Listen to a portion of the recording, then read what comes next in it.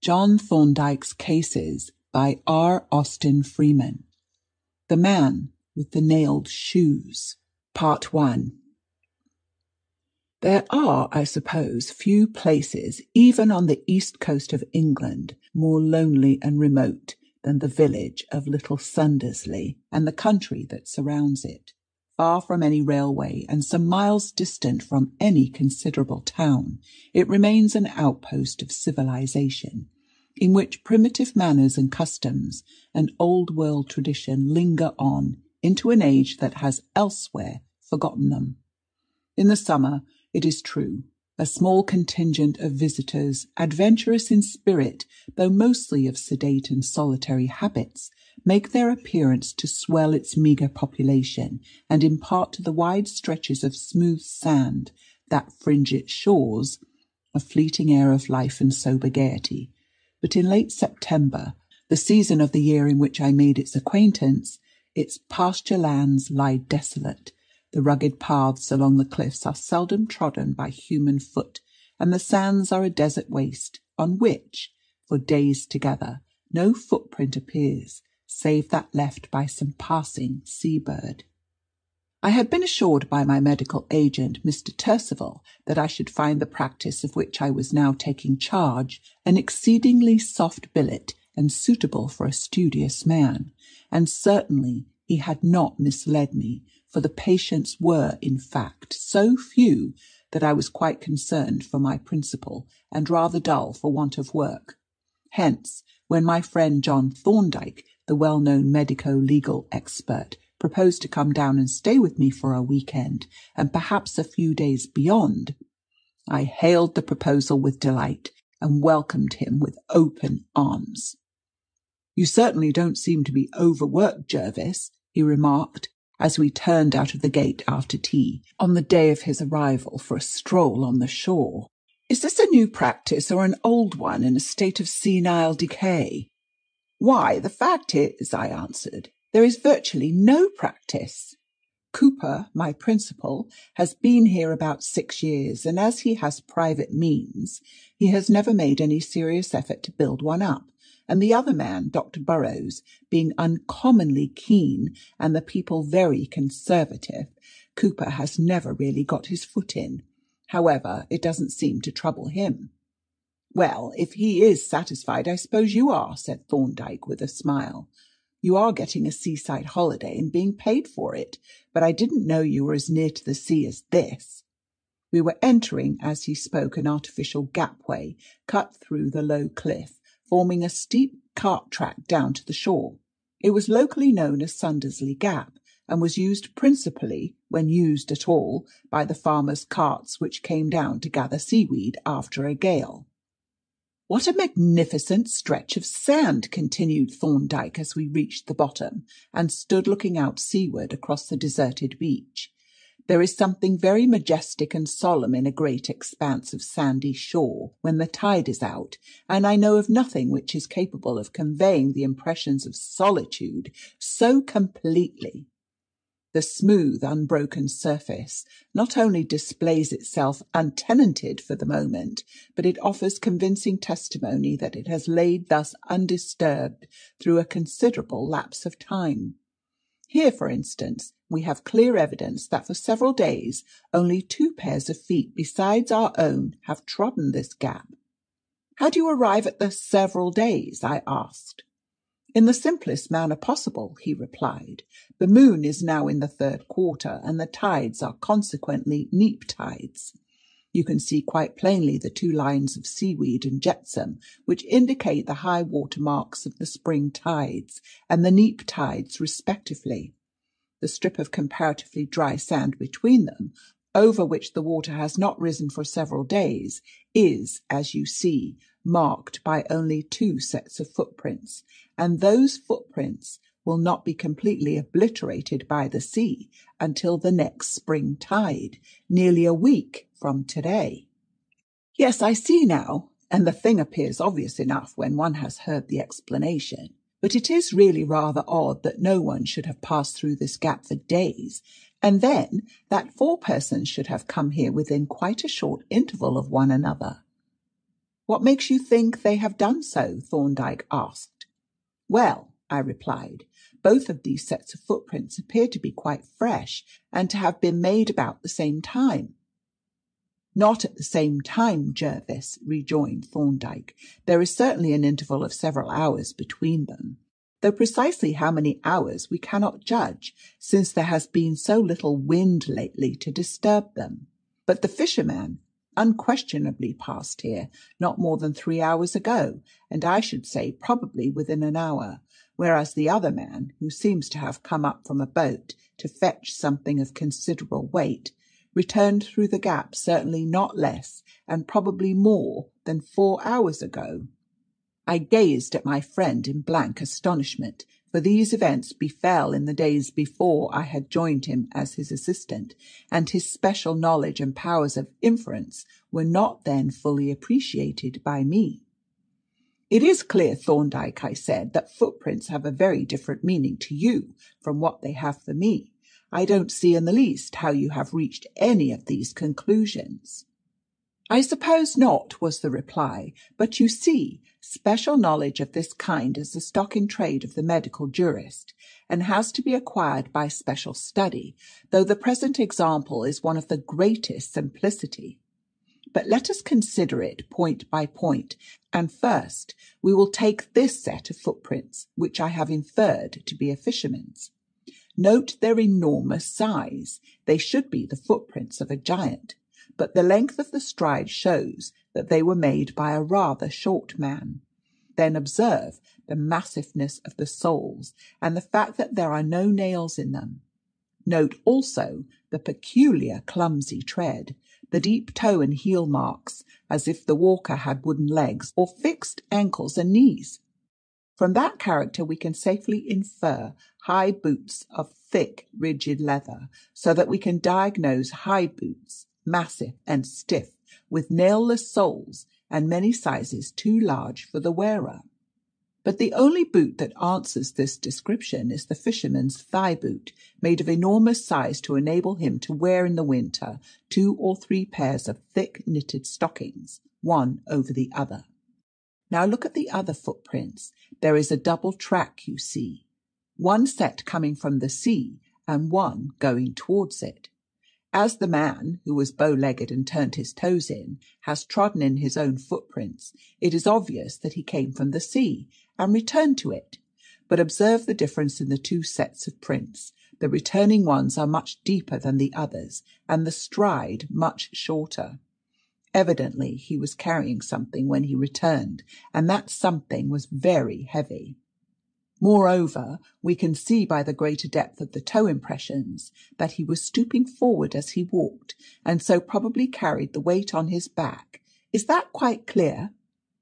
Perfectly, I replied, but how do you arrive at the interval of time between the visits of the 2 men? That also is quite simple. The tide is now about halfway out, and it is thus about 3 hours since high water. Now the fisherman walked just about the neap tide high water mark, sometimes above it and sometimes below, but none of his footprints have been obliterated. Therefore he passed after high water, that is, less than 3 hours ago. And since his footprints are all equally distinct, he could not have passed when the sand was very wet. Therefore he probably passed less than an hour ago. The other man's footprints, on the other hand, reach only to the neap tide high water mark, where they end abruptly. The sea has washed over the remainder of the tracks and obliterated them. Therefore he passed not less than 3 hours and not more than 4 days ago, probably within 24 hours. As Thorndyke concluded his demonstration, the sound of voices was borne to us from above, mingled with the tramping of feet, and immediately afterwards a very singular party appeared at the head of the gap descending towards the shore. First came a short, burly fisherman, clad in oilskins and sou'wester, clumping along awkwardly in his great sea boots. Then the local police sergeant, in company with my professional rival, Dr. Burrows, while the rear of the procession was brought up by 2 constables carrying a stretcher. As he reached the bottom of the gap, the fisherman, who was evidently acting as guide, turned along the shore, retracing his own tracks, and the procession followed in his wake. "A surgeon, a stretcher, 2 constables, and a police sergeant," observed Thorndyke. "What does that suggest to your mind, Jervis?" "A fall from the cliff," I replied, "or a body washed up on the shore." "Probably," he rejoined, "but we may as well walk in that direction." We turned to follow the retreating procession, and as we strode along the smooth surface left by the retiring tide, Thorndyke resumed. "The subject of footprints has always interested me deeply for 2 reasons. First, the evidence furnished by footprints is constantly being brought forward and is often of cardinal importance. And secondly, the whole subject is capable of really systematic and scientific treatment. In the main, the data are anatomical, but age, sex, occupation, health and disease all give their various indications. Clearly, for instance, the footprints of an old man will differ from those of a young man of the same height, and I need not point out to you that those of a person suffering from locomotor ataxia or paralysis agitans would be quite unmistakable. "Yes, I see that plainly enough," I said. "Here now," he continued, "is a case in point." He halted to point with his stick at a row of footprints that appeared suddenly above high water mark, and having proceeded a short distance, crossed the line again and vanished where the waves had washed over them. They were easily distinguished from any of the others by the clear impressions of circular rubber heels. "Do you see anything remarkable about them?" he asked.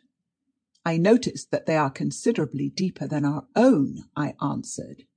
"Yes, and the boots are about the same size as ours, whereas the stride is considerably shorter, quite a short stride, in fact. Now, there is a pretty constant ratio between the length of the foot and the length of the leg, between the length of leg and the height of the person, and between the stature and the length of stride.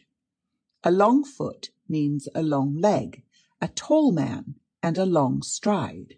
But here we have a long foot and a short stride. What do you make of that?" He laid down his stick, a smooth partridge cane, one side of which was marked by small lines into inches and feet, beside the footprints to demonstrate the discrepancy. "The depth of the footprints shows that he was a much heavier man than either of us," I suggested. "Perhaps he was unusually fat." "Yes," said Thorndyke, "that seems to be the explanation. The carrying of a dead weight shortens the stride, and fat is practically a dead weight. The conclusion is that he was about 5 feet 10 inches high and excessively fat." He picked up his cane and we resumed our walk, keeping an eye on the procession ahead until it had disappeared round a curve in the coastline, when we mended our pace somewhat. Presently we reached a small headland, and turning the shoulder of cliff, came full upon the party which had preceded us. The men had halted in a narrow bay, and now stood looking down at a prostrate figure beside which the surgeon was kneeling. "We were wrong, you see," observed Thorndyke. "He has not fallen over the cliff, nor has he been washed up by the sea. He is lying above high water mark, and those footprints that we have been examining appear to be his." As we approached, the sergeant turned and held up his hand. "I'll ask you not to walk round the body just now, gentlemen," he said. "There seems to have been foul play here, and I want to be clear about the tracks before anyone crosses them." Acknowledging this caution, we advanced to where the constables were standing, and looked down with some curiosity at the dead man. He was a tall, frail-looking man, thin to the point of emaciation, and appeared to be about 35 years of age. He lay in an easy posture, with half-closed eyes and a placid expression that contrasted strangely enough with the tragic circumstances of his death. "It is a clear case of murder," said Dr. Burrows, dusting the sand from his knees as he stood up. "There is a deep knife wound above the heart, which must have caused death almost instantaneously." "How long should you say he has been dead, Doctor?" asked the sergeant. 12 hours at least, was the reply. "He is quite cold and stiff."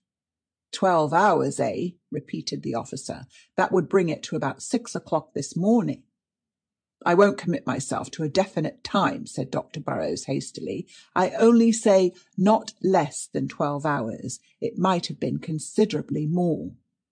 "Ah," said the sergeant. "Well, he made a pretty good fight for his life, to all appearances." He nodded at the sand, which for some feet around the body bore the deeply indented marks of feet, as though a furious struggle had taken place. "It's a mighty queer affair," pursued the sergeant, addressing Dr. Burrows. "There seems to have been only one man in it. There is only one set of footprints besides those of the deceased, and we've got to find out who he is, and I reckon there won't be much trouble about that, seeing the kind of trademarks he has left behind him." "No," agreed the surgeon, "there ought not to be much trouble in identifying those boots. He would seem to be a labourer, judging by the hobnails." "No, sir, not a labourer," dissented the sergeant. "The foot is too small for one thing, and then the nails are not regular hobnails. They're a good deal smaller, and a labourer's boots would have the nails all round the edges, and there would be iron tips on the heels and probably on the toes too. Now these have got no tips, and the nails are arranged in a pattern on the soles and heels.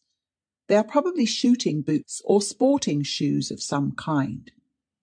He strode to and fro with his notebook in his hand, writing down hasty memoranda, and stooping to scrutinize the impressions in the sand.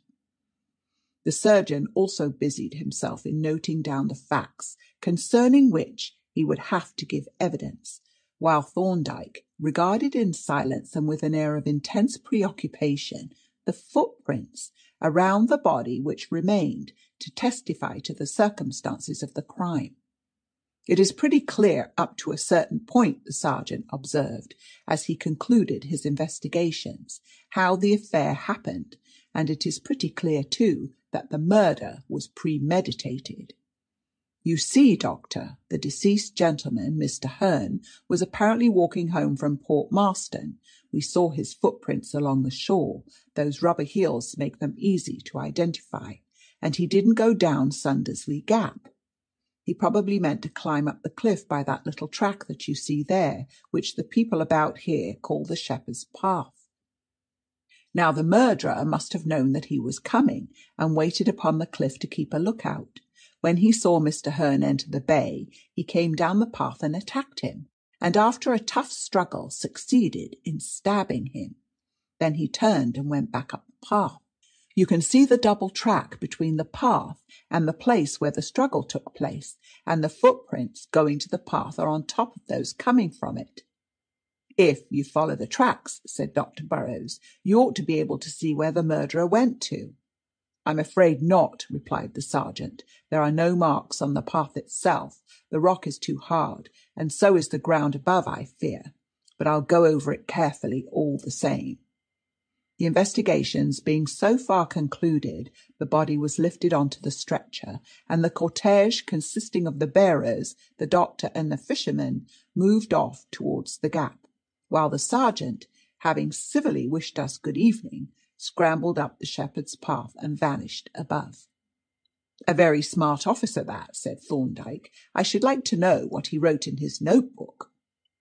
"His account of the circumstances of the murder seemed a very reasonable one," I said. "Very. He noted the plain and essential facts, and drew the natural conclusions from them. But there are some very singular features in this case, so singular that I am disposed to make a few notes for my own information." He stooped over the place where the body had lain, and having narrowly examined the sand there and in the place where the dead man's feet had rested, drew out his notebook and made a memorandum.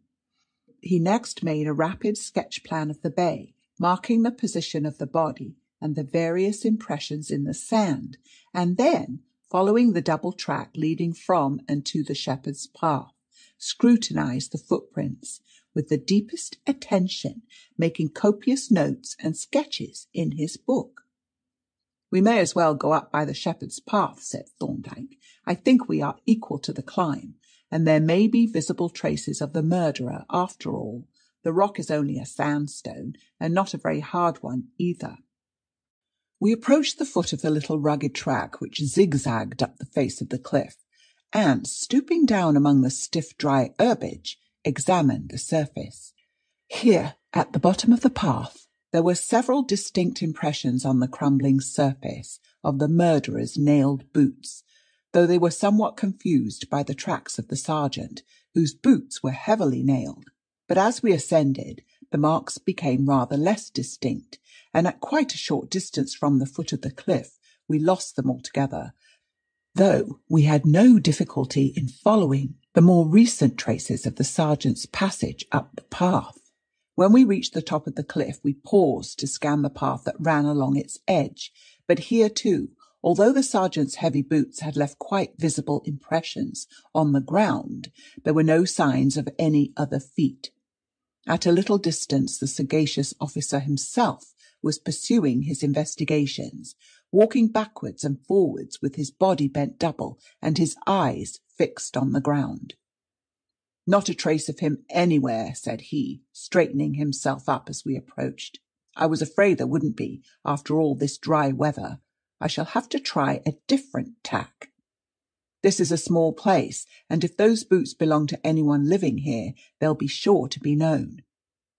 "The deceased gentleman, Mr. Hearn, I think you called him," said Thorndyke as we turned towards the village. "Is he a native of the locality?" "Oh, no, sir," replied the officer. "He is almost a stranger. He has only been here about 3 weeks. But, you know, in a little place like this, a man soon gets to be known, and his business too, for that matter," he added with a smile. "What was his business then?" asked Thorndyke. "Pleasure, I believe. He was down here for a holiday, though it's a good way past the season. But then, he had a friend living here, and that makes a difference. Mr. Draper up at the Poplars was an old friend of his, I understand. I am going to call on him now." We walked on along the footpath that led towards the village, but had only proceeded 200 or 300 yards when a loud hail drew our attention to a man running across a field towards us from the direction of the cliff. "Why, here is Mr. Draper himself," exclaimed the sergeant, stopping short and waving his hand. "I expect he has heard the news already." Thorndyke and I also halted, and with some curiosity watched the approach of this new party to the tragedy.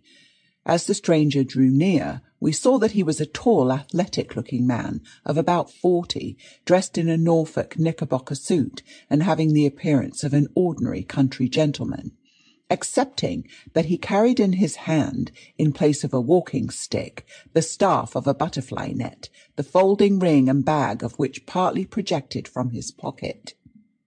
"Is it true, Sergeant," he exclaimed as he came up to us, panting from his exertions, "about Mr. Hearn, I mean. There is a rumour that he has been found dead on the beach." "It is quite true, sir, I am sorry to say, and what is worse, he has been murdered." "My God, you don't say so!" He turned towards us, a face that must ordinarily have been jovial enough, but was now white and scared, and after a brief pause he exclaimed, "Murdered? Good God! Poor old Hearn! How did it happen, Sergeant, and when? And is there any clue to the murderer?" "We can't say for certain when it happened," replied the sergeant, "and as to the question of clues, I was just coming up to call on you." "On me!" exclaimed Draper with a startled glance at the officer. "What for?" "Well, we should like to know something about Mr. Hearn, who he was and whether he had any enemies and so forth. Anything, in fact, that would give us a hint as to where to look for the murderer, and you are the only person in the place who knew him at all intimately." Mr. Draper's pallid face turned a shade paler, and he glanced about him with an obviously embarrassed air. "I'm afraid," he began in a hesitating manner, "I'm afraid I shan't be able to help you much. I didn't know much about his affairs. You see, he was, well, only a casual acquaintance." "Well," interrupted the sergeant, "you can tell us who and what he was, and where he lived and so forth. We'll find out the rest if you give us the start." I see, said Draper. Yes, I expect you will.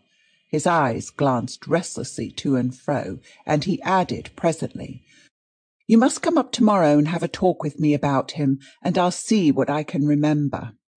I'd rather come this evening, said the sergeant firmly. Not this evening, pleaded Draper. I'm feeling rather... This affair, you know, has upset me. I couldn't give proper attention.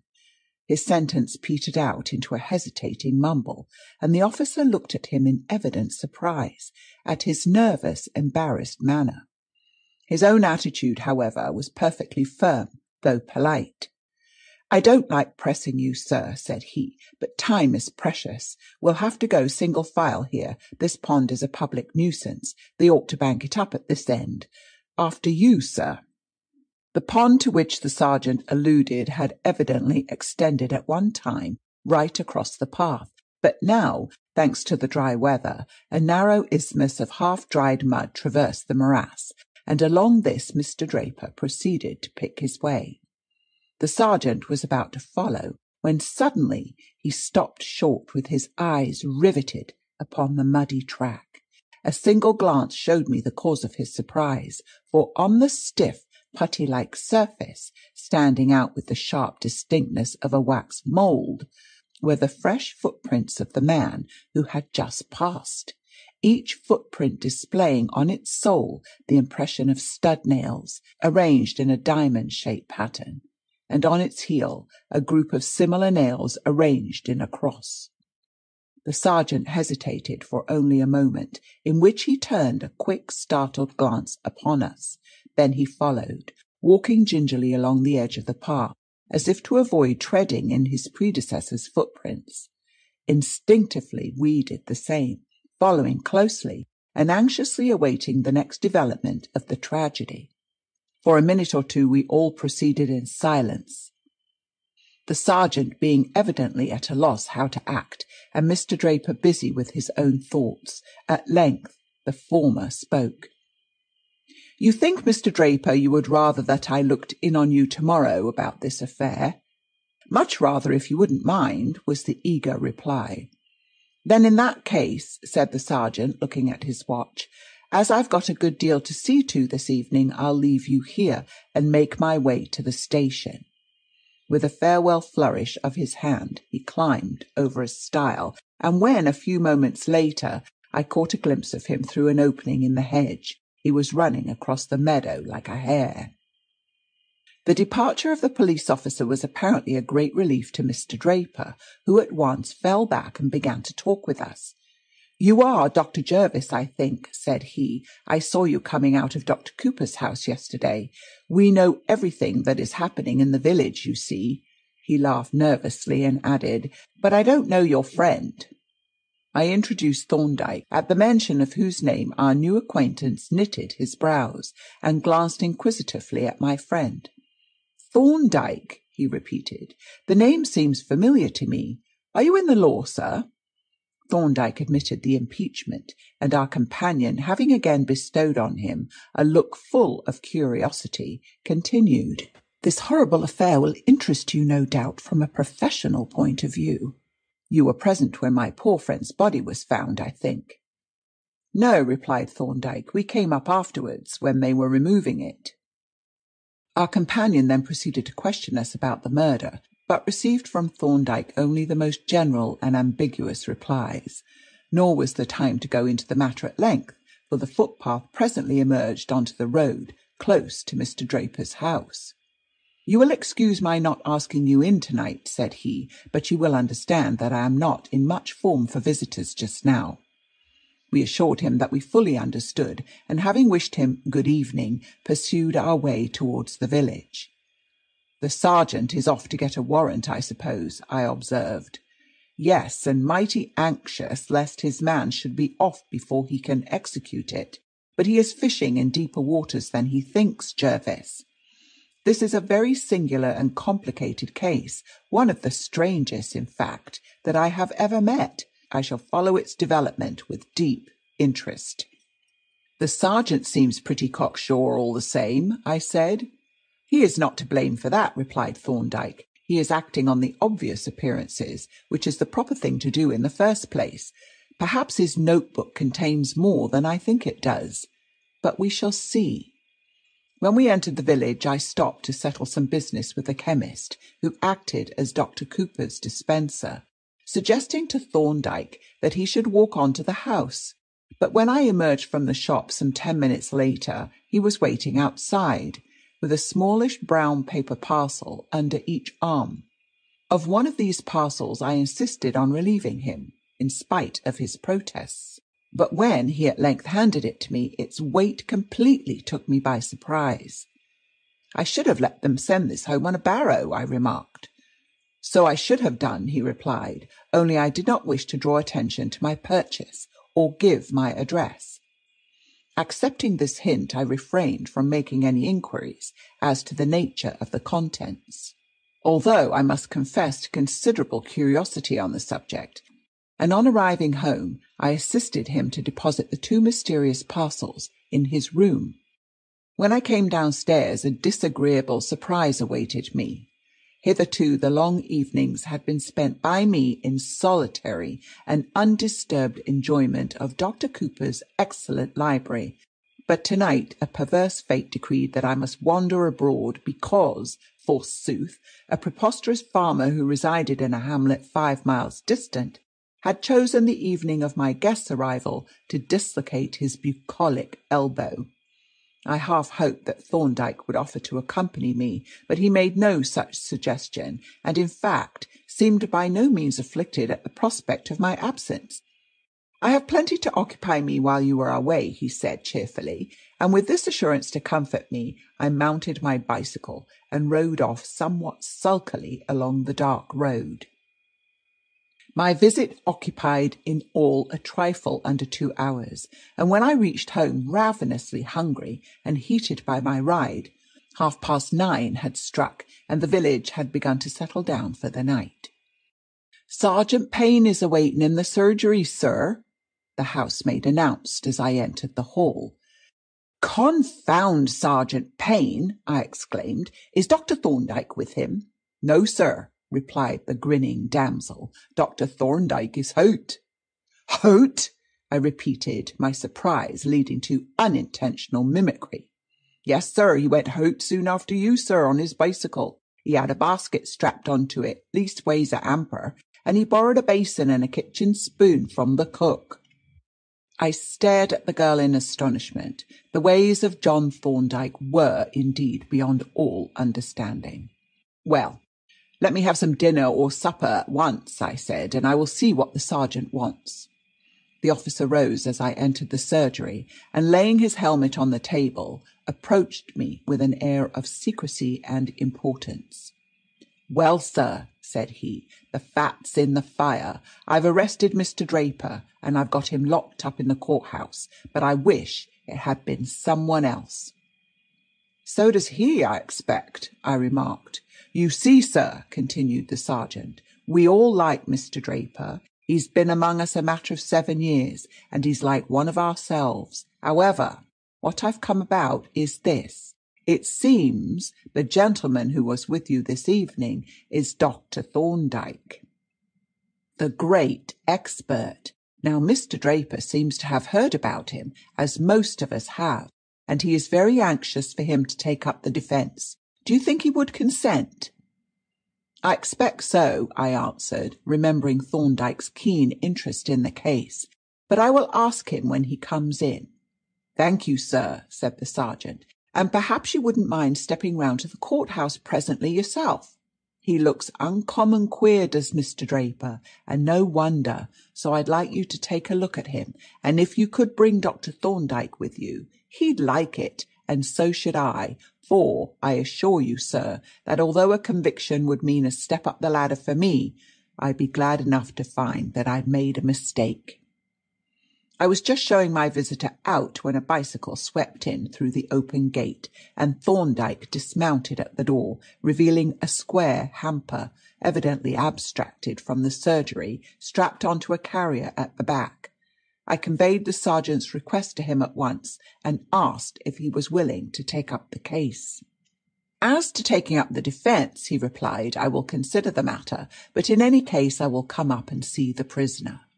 With this the sergeant departed, and Thorndyke, having unstrapped the hamper with as much care as if it contained a collection of priceless porcelain, bore it tenderly up to his bedroom, whence he appeared after a considerable interval, smiling apologetic for the delay. I thought you were dressing for dinner, I grumbled as he took his seat at the table. No, he replied, I have been considering this murder. Really, it is a most singular case, and promises to be uncommonly complicated too. Then I assume that you will undertake the defence. I shall if Draper gives a reasonably straightforward account of himself. It appeared that this condition was likely to be fulfilled, for when we arrived at the courthouse, where the prisoner was accommodated in a spare office under rather free and easy conditions, considering the nature of the charge, we found Mr. Draper in an eminently communicative frame of mind. I want you, Dr. Thorndyke, to undertake my defence in this terrible affair, because I feel confident that you will be able to clear me, and I promise you that there shall be no reservation or concealment on my part of anything that you ought to know. Very well, said Thorndyke. By the way, I see you have changed your shoes. Yes, the sergeant took possession of those I was wearing. He said something about comparing them with some footprints, but there can't be any footprints like those shoes here in Sundersley. The nails are fixed in the soles in quite a peculiar pattern. I had them made in Edinburgh. Have you more than one pair? No, I have no other nailed boots. That is important, said Thorndyke, and now I judge that you have something to tell us that bears on this crime. Am I right? Yes, there is something that I am afraid it is necessary for you to know, although it is very painful to me to revive memories of my past that I had hoped were buried forever. But perhaps, after all, it may not be necessary for these confidences to be revealed to anyone but yourself. I hope not, said Thorndyke, and if it is not necessary, you may rely upon me not to allow any of your secrets to leak out. But you are wise to tell me everything that may in any way bear upon the case. At this juncture, seeing that confidential matters were about to be discussed, I rose and prepared to withdraw, but Draper waved me back into my chair. You need not go away, Dr. Jervis, he said. It is through you that I have the benefit of Dr. Thorndyke's help, and I know that you doctors can be trusted to keep your own counsel and your clients' secrets. And now for some confessions of mine. In the first place, it is my painful duty to tell you that I am a discharged convict, an old lag, as the cant phrase has it. He coloured a dusky red as he made this statement, and glanced furtively at Thorndyke to observe its effect. But he might as well have looked at a wooden figurehead or a stone mask as at my friend's immovable visage, and when his communication had been acknowledged by a slight nod, he proceeded. The history of my wrongdoing is the history of hundreds of others. I was a clerk in a bank, and getting on as well as I could expect in that not very progressive avocation, when I had the misfortune to make 4 very undesirable acquaintances.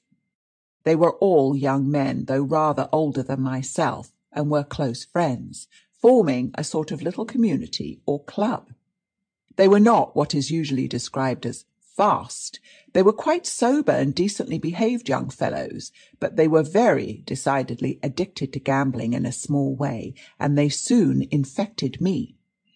Before long I was the keenest gambler of them all. Cards, billiards, pool, and various forms of betting began to be the chief pleasures of my life, and not only was the bulk of my scanty salary often consumed in the inevitable losses, but presently I found myself considerably in debt, without any visible means of discharging my liabilities. It is true that my 4 friends were my chief, in fact, almost my only creditors, but still the debts existed and had to be paid. Now these 4 friends of mine, named respectively Leach, Pitford, Hearn, and Jezard were uncommonly clever men, though the full extent of their cleverness was not appreciated by me until too late. And I, too, was clever in my way, and a most undesirable way it was, for I possessed the fatal gift of imitating handwriting and signatures with the most remarkable accuracy. So perfect were my copies that the writers themselves were frequently unable to distinguish their own signatures from my imitations, and many a time was my skill invoked by some of my companions to play off practical jokes upon the others. But these jests were strictly confined to our own little set, for my 4 friends were most careful and anxious that my dangerous accomplishment should not become known to outsiders. And now follows the consequence which you have no doubt foreseen. My debts, though small, were accumulating, and I saw no prospect of being able to pay them. Then one night Jezard made a proposition. We had been playing bridge at his rooms, and once more my ill luck had caused me to increase my debt. I scribbled out an IOU and pushed it across the table to Jezard, who picked it up with a very wry face and pocketed it. "Look here, Ted," he said presently, "this paper is all very well, but you know I can't pay my debts with it. My creditors demand hard cash." "I'm very sorry," I replied, "but I can't help it." "Yes, you can," said he, "and I'll tell you how." He then propounded a scheme which I at first rejected with indignation, but which, when the others backed him up, I at last allowed myself to be talked into, and actually put into execution. I contrived, by taking advantage of the carelessness of some of my superiors at the bank, to get possession of some blank cheque forms, which I filled up with small amounts, not more than £2 or £3, and signed with careful imitations of the signatures of some of our clients. Jezard got some stamps made for stamping on the account numbers, and when this had been done, I handed over to him the whole collection of forged cheques, in settlement of my debts to all of my 4 companions. The cheques were duly presented, by whom I do not know, and although to my dismay the modest sums for which I had drawn them had been skilfully altered into quite considerable amounts, they were all paid without demur, excepting one. That one, which had been altered from £3 to 39, was drawn upon an account which was already slightly overdrawn. The cashier became suspicious, the cheque was impounded, and the client communicated with. Then, of course, the mine exploded. Not only was this particular forgery detected, but inquiries were set afoot which soon brought to light the others. Presently circumstances, which I need not describe, threw some suspicion on me. I at once lost my nerve and finally made a full confession. The inevitable prosecution followed. It was not conducted vindictively. Still, I had actually committed the forgeries, and though I endeavoured to cast a part of the blame onto the shoulders of my treacherous confederates, I did not succeed. Jezard, it is true, was arrested, but was discharged for lack of evidence, and consequently the whole burden of the forgery fell upon me. The jury, of course, convicted me, and I was sentenced to 7 years' penal servitude. During the time that I was in prison, an uncle of mine died in Canada, and by the provisions of his will I inherited the whole of his very considerable property, so that when the time arrived for my release, I came out of prison, not only free, but comparatively rich.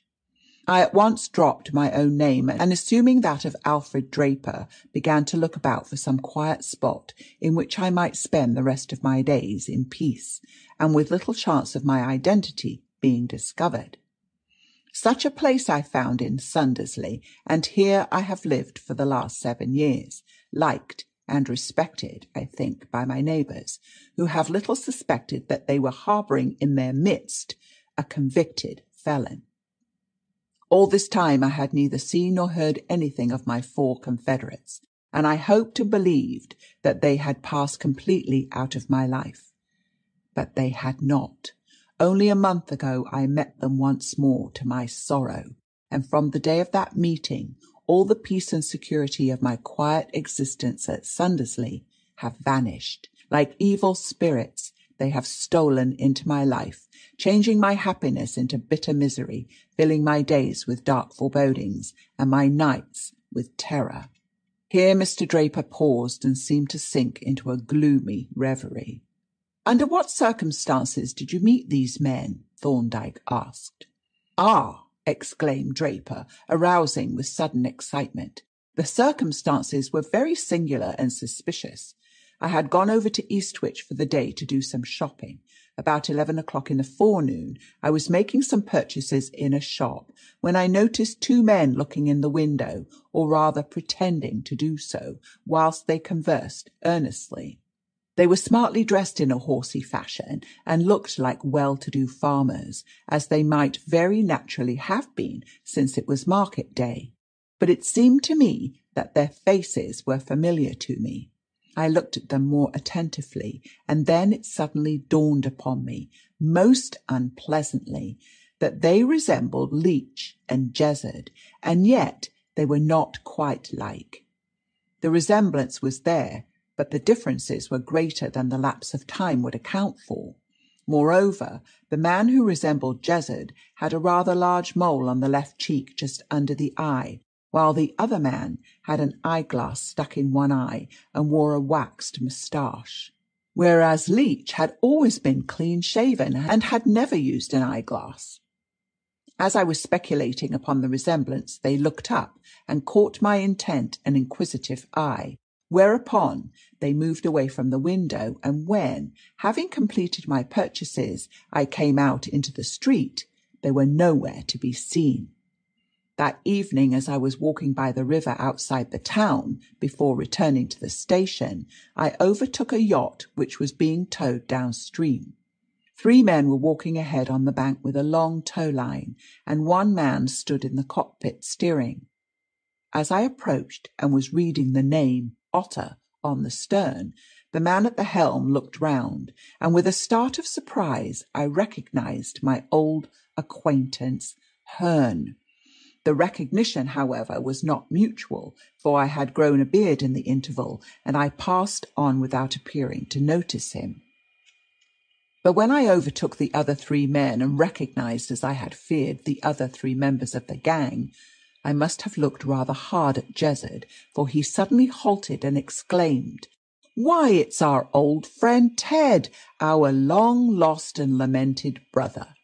He held out his hand with effusive cordiality and began to make inquiries as to my welfare, but I cut him short with the remark that I was not proposing to renew the acquaintance, and turning off onto a footpath that led away from the river, strode off without looking back. Naturally, this meeting exercised my mind a good deal, and when I thought of the 2 men whom I had seen in the town, I could hardly believe that their likeness to my quondam friends was a mere coincidence. And yet, when I had met Leach and Jezzard by the river, I had found them little altered, and had particularly noticed that Jezzard had no mole on his face, and that Leach was clean-shaven as of old. But a day or 2 later, all my doubts were resolved by a paragraph in the local paper. It appeared that on the day of my visit to Eastwich, a number of forged cheques had been cashed at the 3 banks. They had been presented by 3 well-dressed, horsey-looking men who looked like well-to-do farmers. One of them had a mole on the left cheek, another was distinguished by a wax moustache and a single eyeglass, while the description of the third I did not recognize. None of the cheques had been drawn for large amounts, though the total sum obtained by the forgers was nearly £400. But the most interesting point was that the cheque forms had been manufactured by photographic process, and the watermark skilfully, though not quite perfectly, imitated. Evidently the swindlers were clever and careful men, and willing to take a good deal of trouble for the sake of security, and the result of their precautions was that the police could make no guess as to their identity. The very next day, happening to walk over to Port Marston, I came upon the Otter lying moored alongside the quay in the harbour. As soon as I recognized the yacht, I turned quickly and walked away, but a minute later I ran into Leach and Jezard, who were returning to their craft. Jezard greeted me with an air of surprise. "What? Still hanging about here, Ted?" he exclaimed. "That is not discreet of you, dear boy. I should earnestly advise you to clear out." "What do you mean?" I asked. "Tut, tut," said he. "We read the papers like other people, and we know now what business took you to Eastwich. But it's foolish of you to hang about the neighbourhood where you might be spotted at any moment." The implied accusation took me aback so completely that I stood staring at him in speechless astonishment. And at that unlucky moment, a tradesman from whom I had ordered some house linen passed along the quay. Seeing me, he stopped and touched his hat. "Beg pardon, Mr. Draper," said he, "but I shall be sending my cart up to Sundersley tomorrow morning, if that will do for you." I said that it would, and as the man turned away, Jezard's face broke out into a cunning smile. "So you are Mr. Draper of Sundersley now, are you?" said he. "Well, I hope you won't be too proud to come and look in on your old friends. We shall be staying here for some time." That same night, Herne made his appearance at my house. He had come as an emissary from the gang, to ask me to do some work for them, to execute some forgeries, in fact. Of course I refused, and pretty bluntly too, whereupon Herne began to throw out vague hints as to what might happen if I made enemies of the gang, and to utter veiled but quite intelligible threats. You will say that I was an idiot not to send him packing, and threatened to hand over the whole gang to the police. But I was never a man of strong nerve, and I don't mind admitting that I was mortally afraid of that cunning devil, Jezard. The next thing that happened was that Herne came and took lodgings in Sundersley, and in spite of my efforts to avoid him, he haunted me continually. The yacht, too, had evidently settled down for some time at a berth in the harbour, for I heard that a local smack boy had been engaged as a deckhand, and I frequently encountered Jezard and the other members of the gang, who all professed to believe that I had committed the Eastwich forgeries. One day I was foolish enough to allow myself to be lured onto the yacht for a few minutes, and when I would have gone ashore, I found that the shore ropes had been cast off, and that the vessel was already moving out of the harbour. At first I was furious, but the three scoundrels were so jovial and good-natured, and so delighted with the joke of taking me for a sail against my will, that I presently cooled down, and having changed into a pair of rubber-soled shoes, so that I should not make dents in the smooth deck with my hobnails, bore a hand at sailing the yacht and spent quite a pleasant day. From that time I found myself gradually drifting back into a state of intimacy with these agreeable scoundrels, and daily becoming more and more afraid of them. In a moment of imbecility I mentioned what I had seen from the shop window at Eastwich, and though they passed the matter off with a joke, I could see that they were mightily disturbed by it. Their efforts to induce me to join them were redoubled, and Herne took to calling almost daily at my house, usually with documents and signatures, which he tried to persuade me to copy. A few evenings ago he made a new and startling proposition. We were walking in my garden, and he had been urging me once more to rejoin the gang. Unsuccessfully, I need not say. Presently he sat down on a seat against a yew hedge at the bottom of the garden, and after an interval of silence said suddenly, "Then you absolutely refuse to go in with us?" "Of course I do," I replied. "Why should I mix myself up with a gang of crooks when I have ample means and decent position?" "Of course," he agreed. "You'd be a fool if you did. But you see, you know all about this Eastwich job, to say nothing of our other little exploits. And you gave us away once before. Consequently, you can take it from me that now Jezard has run you to earth, he won't leave you in peace until you have given us some kind of a hold on you. You know too much, you see, and as long as you have a clean sheet, you are a standing menace to us. That is the position. You know it, and Jezard knows it, and he is a desperate man, and as cunning as the devil." "I know that," I said gloomily.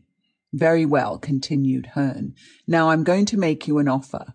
Promise me a small annuity. You can easily afford it, or pay me a substantial sum down, and I will set you free forever from Jezard and the others." "How will you do that?" I asked. "Very simply," he replied. "I am sick of them all, and sick of this risky, uncertain mode of life. Now I am ready to clean off my own slate and set you free at the same time, but I must have some means of livelihood in view." "You mean that you will turn King's evidence?" I asked. "Yes, if you will pay me a couple of hundred a year, or say 2,000 down on the conviction of the gang." I was so taken aback that for some time I made no reply, and as I sat considering this amazing proposition, the silence was suddenly broken by a suppressed sneeze from the other side of the hedge. Immediately, hurried footsteps were heard in the lane outside the hedge. We raced up the garden to the gate and out through a side alley, but when we reached the lane there was not a soul in sight. We made a brief and fruitless search in the immediate neighbourhood, and then turned back to the house. Herne was deathly pale and very agitated, and I must confess that I was a good deal upset by the incident. "This is devilish awkward," said Herne. "It is rather," I admitted, "but I expect it was only some inquisitive yokel." "I don't feel so sure of that," said he. "At any rate, we were stark lunatics to sit up against a hedge to talk secrets." He paced the garden with me for some time in gloomy silence, and presently, after a brief request that I would think over his proposal, took himself off. I did not see him again until I met him last night on the yacht. Pitford called on me in the morning and invited me to come and dine with them. I at first declined, for my housekeeper was going to spend the evening with her sister at Eastwich and stay there for the night, and I did not much like leaving the house empty. However, I agreed eventually, stipulating that I should be allowed to come home early, and I accordingly went. Herne and Pitford were waiting in the boat by the steps, for the yacht had been moved out to a buoy, and we went on board and spent a very pleasant and lively evening. Pitford put me ashore at 10 o'clock, and I walked straight home and went to bed. Herne would have come with me, but the others insisting on his remaining, saying that they had some matters of business to discuss. "Which way did you walk home?" asked Thorndyke. "I came through the town and along the main road." "And that is all you know about this affair?" "Absolutely all," replied Draper. "I have now admitted you to secrets of my past life that I had hoped never to have to reveal to any human creature, and I still have some faint hope that it may not be necessary for you to divulge what I have told you." "Your secrets shall not be revealed unless it is absolutely indispensable that they should be," said Thorndyke. "But you are placing your life in my hands, and you must leave me perfectly free to act as I think best." With this he gathered his notes together, and we took our departure. End of The Man with the Nail Shoes, Part 1. Part 2. "A very singular history, this, Jervis," he said, when, having wished the sergeant good night, we stepped out onto the dark road. "What do you think of it?" "I hardly know what to think," I answered, "but on the whole it seems rather against Draper than otherwise. He admits that he is an old criminal, and it appears that he was being persecuted and blackmailed by the man Herne. It is true that he represents Jezard as being the leading spirit and prime mover in the persecution, but we have only his word for that. Herne was in lodgings near him, and was undoubtedly taking the most active part in the business, and it is quite possible, and indeed probable, that Herne was the actual Deus ex machina." Thorndyke nodded. "Yes," he said, "that is certainly the line the prosecution will take if we allow the story to become known. Ha! What is this? We are going to have some rain." "Yes, and wind too. We are in for an autumn gale, I think." "And that," said Thorndyke, "may turn out to be an important factor in our case."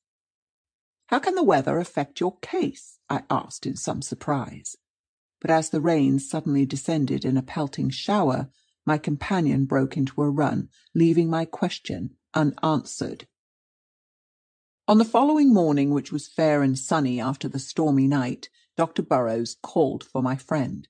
He was on his way to the extemporized mortuary to make the post-mortem examination of the murdered man's body. Thorndyke, having notified the coroner that he was watching the case on behalf of the accused, had been authorized to be present at the autopsy, but the authorization did not include me, and as Dr. Burrows did not issue any invitation, I was not able to be present.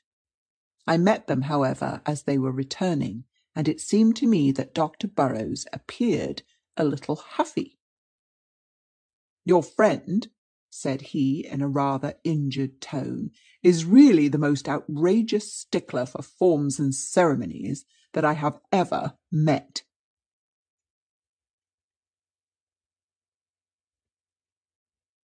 Thorndyke looked at him with an amused twinkle and chuckled indulgently.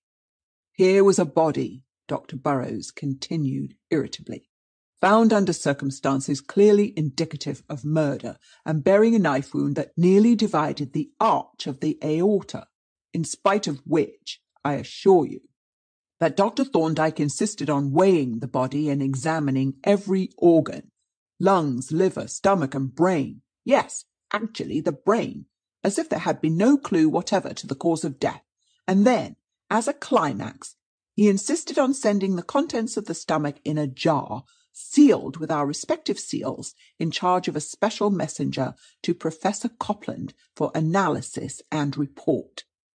I thought he was going to demand an examination for the tubercle bacillus, but he didn't, which," concluded Dr. Burrows, suddenly becoming sourly facetious, "was an oversight, for, after all, the fellow may have died of consumption."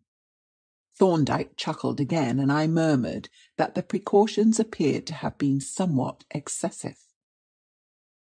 "Not at all," was the smiling response. "You are losing sight of our function. We are the expert and impartial umpires, and it is our business to ascertain with scientific accuracy the cause of death.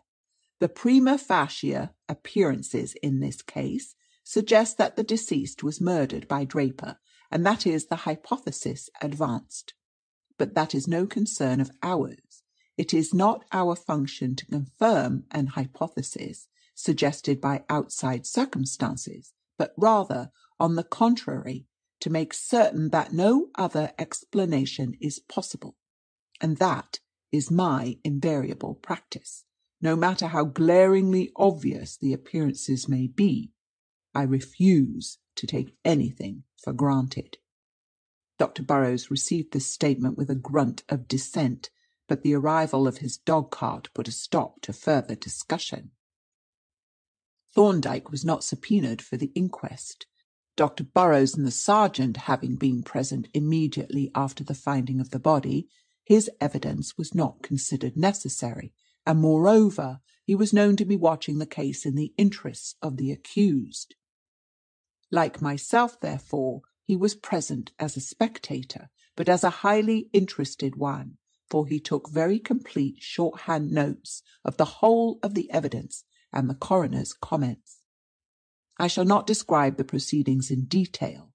The jury, having been taken to view the body, trooped into the room on tiptoe, looking pale and awe-stricken, and took their seats, and thereafter, from time to time, directed glances of furtive curiosity at Draper as he stood pallid and haggard, confronting the court, with a burly rural constable on either side. The medical evidence was taken first. Dr. Burrows, having been sworn, began with sarcastic emphasis to describe the conditions of the lungs and liver until he was interrupted by the coroner. "Is all this necessary?" the latter inquired. "I mean, is it material to the subject of the inquiry?" "I should say not," replied Dr. Burrows. "It appears to me to be quite irrelevant, but Dr. Thorndyke, who is watching the case for the defence, thought it necessary."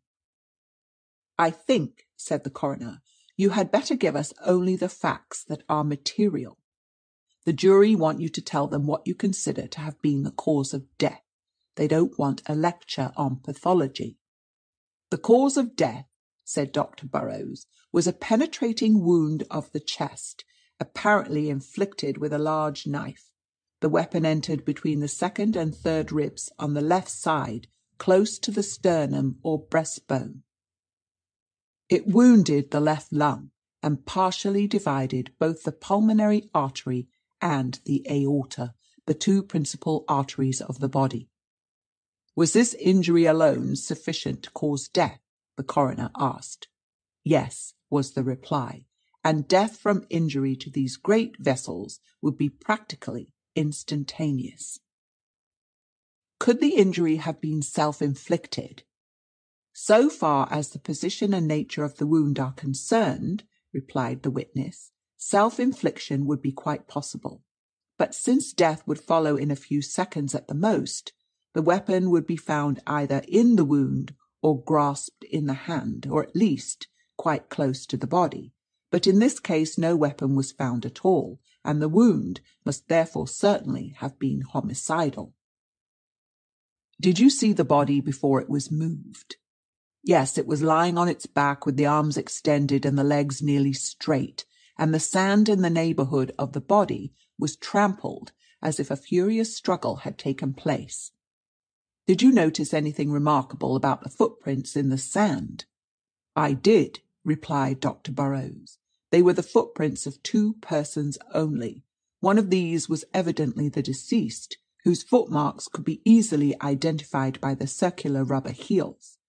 The other footprints were those of a person, apparently a man, who wore shoes or boots, the soles of which were studded with nails, and these nails were arranged in a very peculiar and unusual manner, for those on the soles formed a lozenge or diamond shape, and those on the heel were set out in the form of a cross." "Have you ever seen shoes or boots with the nails arranged in this manner?" "Yes, I have seen a pair of shoes which I am informed belong to the accused. The nails in them are arranged as I have described." "Would you say that the footprints of which you have spoken were made by those shoes?" "No, I could not say that. I can only say that, to the best of my belief, the pattern on the shoes is similar to that in the footprints." This was the sum of Dr. Burrows' evidence, and to all of it Thorndyke listened with an immovable countenance, though with the closest attention. Equally attentive was the accused man, though not equally impassive. Indeed, so great was his agitation that presently one of the constables asked permission to get him a chair. The next witness was Arthur Jezard. He testified that he had viewed the body and identified it as that of Charles Hearn, that he had been acquainted with deceased for some time, but knew practically nothing of his affairs. At the time of his death, deceased was lodging in the village. "Why did he leave the yacht?" the coroner inquired. "Was there any kind of disagreement?" "Not in the least," replied Jezard. "He grew tired of the confinement of the yacht and came to live ashore for a change. But we were the best of friends, and he intended to come with us when we sailed." "When did you see him last?" "On the night before the body was found, that is, last Monday. He had been dining on the yacht, and we put him ashore about midnight. He said, as we were rowing him ashore, that he intended to walk home along the sands, as the tide was out. He went up the stone steps by the watch-house, and turned at the top to wish us good night. That was the last time I saw him alive." "Do you know anything of the relations between the accused and the deceased?" the coroner asked. "Very little," replied Jezard. "Mr. Draper was introduced to us by the deceased about a month ago. I believe they had been acquainted some years, and they appeared to be on excellent terms. There was no indication of any quarrel or disagreement between them." "What time did the accused leave the yacht on the night of the murder?" "About 10 o'clock. He said that he wanted to get home early, as his housekeeper was away, and he did not like the house to be left with no one in it."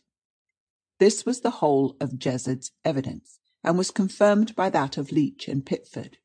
Then, when the fisherman had deposed to the discovery of the body, the sergeant was called and stepped forward, grasping a carpet bag and looking as uncomfortable as if he had been the accused instead of a witness.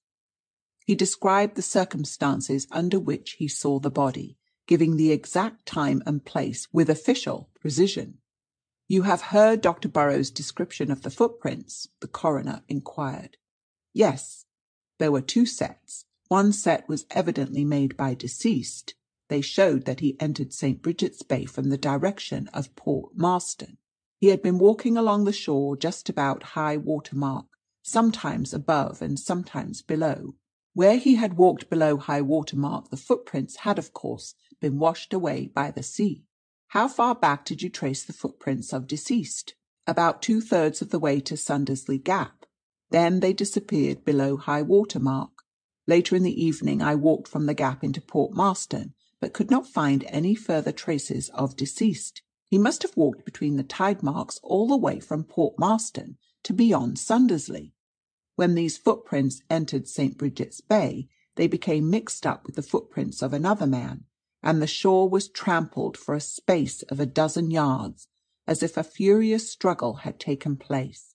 The strange man's tracks came down from the shepherd's path and went up it again, but owing to the hardness of the ground, from the dry weather, the tracks disappeared a short distance up the path, and I could not find them again." "What were these strange footprints like?" inquired the coroner. "They were very peculiar," replied the sergeant. "They were made by shoes armed with smallish hobnails, which were arranged in a diamond-shaped pattern on the holes and in a cross on the heels. I measured the footprints carefully and made a drawing of each foot at the time." Here the sergeant produced a long notebook of funereal aspect, and having opened it at a marked place, handed it to the coroner, who examined it attentively, and then passed it on to the jury. From the jury it was presently transferred to Thorndyke, and looking over his shoulder, I saw a very workmanlike sketch of a pair of footprints with the principal dimensions inserted. Thorndyke surveyed the drawing critically, jotted down a few brief notes, and returned the sergeant's notebook to the coroner, who, as he took it, turned once more to the officer. "Have you any clue, Sergeant, to the person who made these footprints?" he asked. By way of reply, the sergeant opened his carpet bag, and extracting therefrom a pair of smart but stoutly made shoes, laid them on the table. "Those shoes," he said, "are the property of the accused. He was wearing them when I arrested him. They appear to correspond exactly to the footprints of the murderer. The measurements are the same, and the nails with which they are studded are arranged in a similar pattern. Extreme length 11 3/4 inches, width at A 4½ inches, length of heel 3 1/4 inches, width of heel at cross 3 inches. "Would you swear that the footprints were made with these shoes?" asked the coroner. "No, sir, I would not," was the decided answer. "I would only swear to the similarity of size and pattern." "Had you ever seen these shoes before you made the drawing?" "No, sir," replied the sergeant, and he then related the incident of the footprints in the soft earth by the pond, which led him to make the arrest. The coroner gazed reflectively at the shoes which he held in his hand, and from them to the drawing. Then, passing them to the foreman of the jury, he remarked, "Well, gentlemen, it is not for me to tell you whether these shoes answer to the description given by Dr. Burroughs and the sergeant, or whether they resemble the drawing which, as you have heard, was made by the officer on the spot and before he had seen the shoes. That is a matter for you to decide. Meanwhile, there is another question that we must consider." He turned to the sergeant and asked, "Have you made any inquiries as to the movements of the accused on the night of the murder?" "I have," replied the sergeant, "and I find that on that night the accused was alone in the house, his housekeeper having gone over to Eastwich. 2 men saw him in the town about 10 o'clock, apparently walking in the direction of Sundersley." This concluded the sergeant's evidence, and when 1 or 2 more witnesses had been examined without eliciting any fresh facts, The coroner briefly recapitulated the evidence and requested the jury to consider their verdict. Thereupon a solemn hush fell upon the court, broken only by the whispers of the jurymen as they consulted together, and the spectators gazed in awed expectancy from the accused to the whispering jury. I glanced at Draper sitting huddled in his chair, his clammy face as pale as that of the corpse in the mortuary hard by, his hands tremulous and restless, and, scoundrel as I believed him to be, I could not but pity the abject misery that was written large all over him, from his damp hair to his incessantly shifting feet. The jury took but a short time to consider their verdict. At the end of 5 minutes, the foreman announced that they were agreed, and in answer to the coroner's formal inquiry, stood up and replied, "We find that the deceased met his death by being stabbed in the chest by the accused man, Alfred Draper." "That is a verdict of wilful murder," said the coroner, and he entered it accordingly in his notes. The court now rose, the spectators reluctantly trooped out, the jurymen stood up and stretched themselves, and the 2 constables, under the guidance of the sergeant, carried the wretched Draper in a fainting condition to a closed fly that was waiting outside.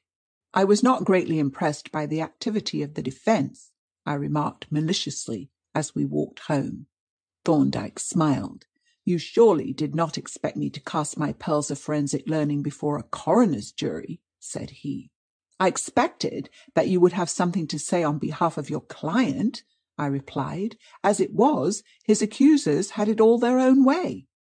"And why not?" he asked. "Of what concern to us is the verdict of the coroner's jury?" "It would have seemed more decent to make some sort of defence," I replied.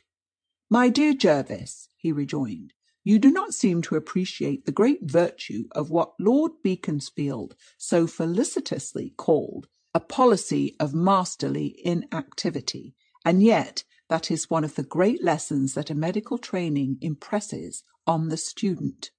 "That may be so," said I, "but the result up to the present of your masterly policy is that a verdict of wilful murder stands against your client, and I don't see what other verdict the jury could have found." "Neither do I," said Thorndyke. I had written to my principal, Dr. Cooper, describing the stirring events that were taking place in the village, and had received a reply from him instructing me to place the house at Dr. Thorndyke's disposal, and to give him every facility for his work. In accordance with which edict, my colleague took possession of a well-lighted, disused stable loft, and announced his intention of moving his things into it. Now, as these things included the mysterious contents of the hamper that the housemaid had seen, I was possessed with a consuming desire to be present at the flitting, and I do not mind confessing that I purposefully lurked about the stairs in the hopes of thus picking up a few crumbs of information. But Thorndyke was one too many for me, a misbegotten infant in the village having been seized with inopportune convulsions. I was compelled most reluctantly to hasten to its relief, and I returned only in time to find Thorndyke in the act of locking the door of the loft. "A nice, light, roomy place to work in," he remarked as he descended the steps, slipping the key into his pocket. "Yes," I replied, and added boldly, "What do you intend to do up there?" "Work up the case for the defence," he replied, "and, as I have now heard all that the prosecution have to say, I shall be able to forge ahead." That was vague enough, but I consoled myself with the reflection that in a very few days I should, in common with the rest of the world, be in possession of the results of his mysterious proceedings. For in view of the approaching assizes, preparations were being made to push the case through the magistrates' court as quickly as possible, in order to obtain a committal in time for the ensuing sessions. Draper had, of course, been already charged before a justice of the peace and evidence of arrest taken, and it was expected that the adjourned hearing would commence before the local magistrates on the 5th day after the inquest. The events of these 5 days kept me in a positive ferment of curiosity. In the first place, an inspector of the Criminal Investigation Department came down and browsed about the place in company with the sergeant. Then Mr. Bashfield, who was to conduct the prosecution, came and took up his abode at the Cat and Chicken. But the most surprising visitor was Thorndyke's laboratory assistant, Polton, who appeared one evening with a large trunk and a sailor's hammock, and announced that he was going to take up his quarters in the loft. As to Thorndyke himself, his proceedings were beyond speculation. From time to time he made mysterious appearances at the windows of the loft, usually arrayed in what looked suspiciously like a nightshirt. Sometimes I would see him holding a negative up to the light, at others manipulating a photographic printing frame. And once I observed him with a paintbrush and a large gallipot, on which I turned away in despair and nearly collided with the inspector. "Dr. Thorndyke is staying with you, I hear," said the latter, gazing earnestly at my colleague's back, which was presented for his inspection at the window. "Yes," I answered, "those are his temporary premises." "That is where he does his bedevilments, I suppose," the officer suggested. "He conducts his experiments there," I corrected haughtily. "That's what I mean," said the inspector, and as Thorndyke at this moment turned and opened the window, our visitor began to ascend the steps.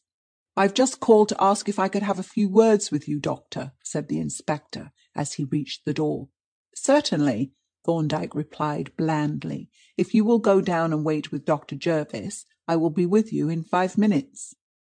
The officer came down the steps grinning, and I thought I heard him murmur, "Sold," but this may have been an illusion.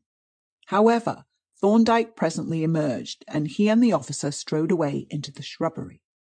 What the inspector's business was, or whether he had any business at all, I never learned, but the incident seemed to throw some light on the presence of Polton and the sailor's hammock.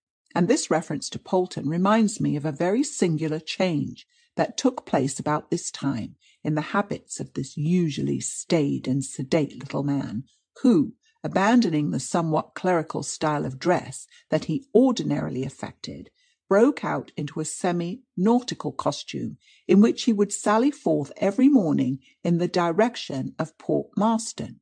And there, on more than one occasion, I saw him leaning against a post by the harbour, or lounging outside a waterside tavern in earnest and amicable conversation with sundry nautical characters. On the afternoon of the day before the opening of the proceedings, we had 2 new visitors.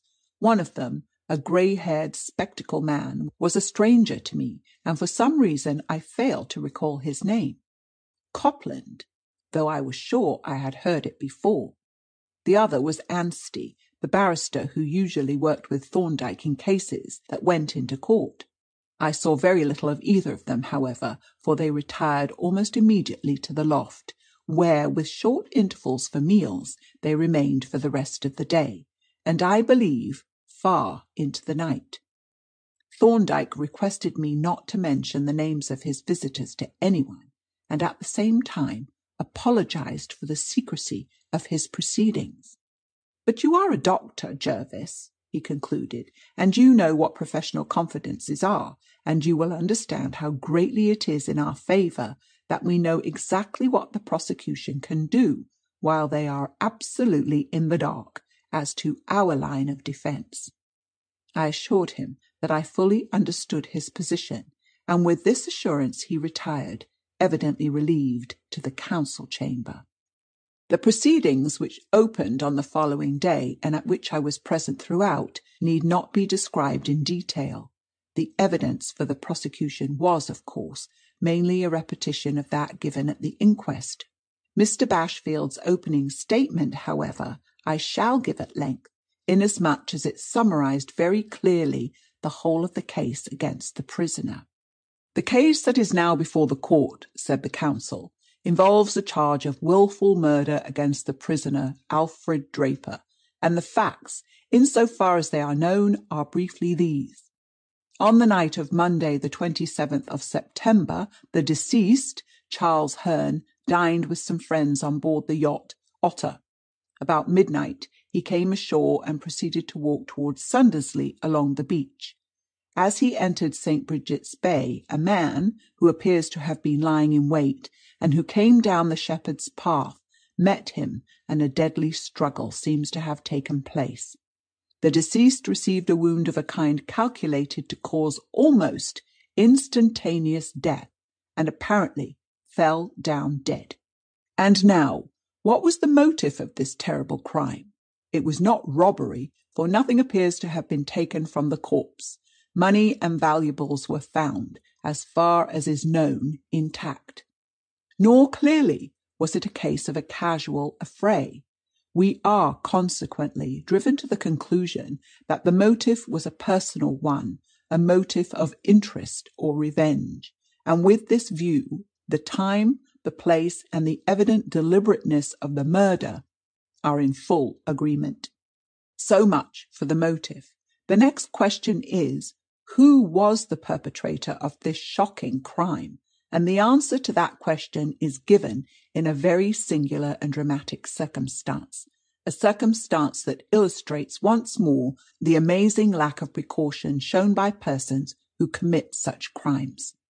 The murderer was wearing a very remarkable pair of shoes, and those shoes left very remarkable footprints in the smooth sand, and those footprints were seen and examined by a very acute and painstaking police officer, Sergeant Payne, whose evidence you will hear presently. The sergeant not only examined the footprints, he made careful drawings of them on the spot. On the spot, mind you, not from memory, and he made very exact measurements of them, which he duly noted down. And from those drawings and those measurements, those telltale shoes have been identified and are here for your inspection.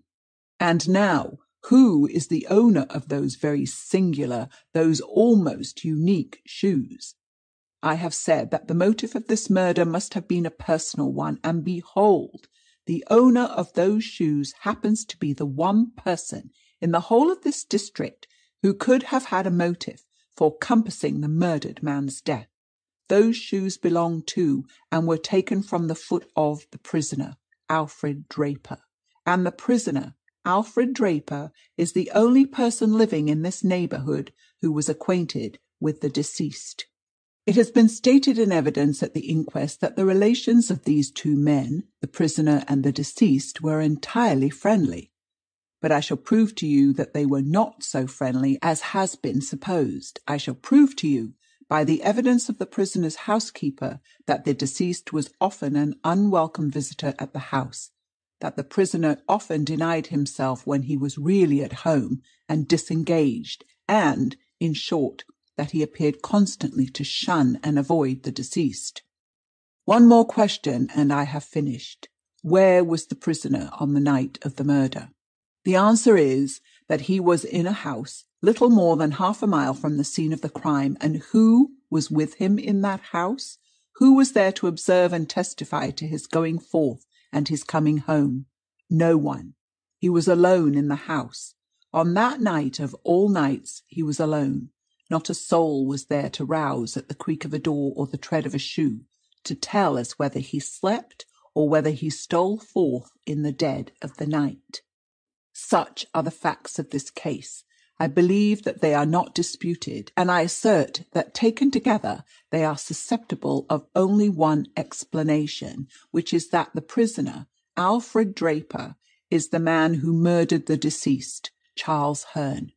Immediately on the conclusion of this address, the witnesses were called, and the evidence given was identical with that at the inquest.